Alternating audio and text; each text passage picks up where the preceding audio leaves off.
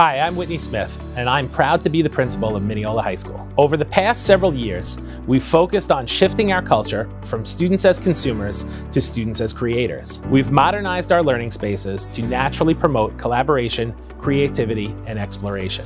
Students now work in state-of-the-art settings where the furniture allows them to sit, stand, storyboard, and create in an adaptable environment. Our digital fabrication lab promotes design thinking, where students can move from idea to prototype to full-scale production, all while using industry-standard equipment.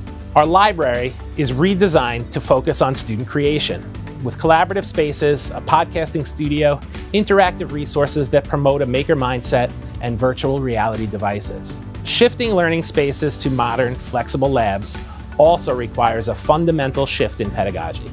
You can't just give students physical space.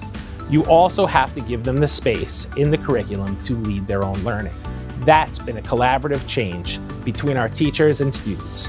To embrace a fail-forward philosophy, design thinking, student agency, and self-guided research.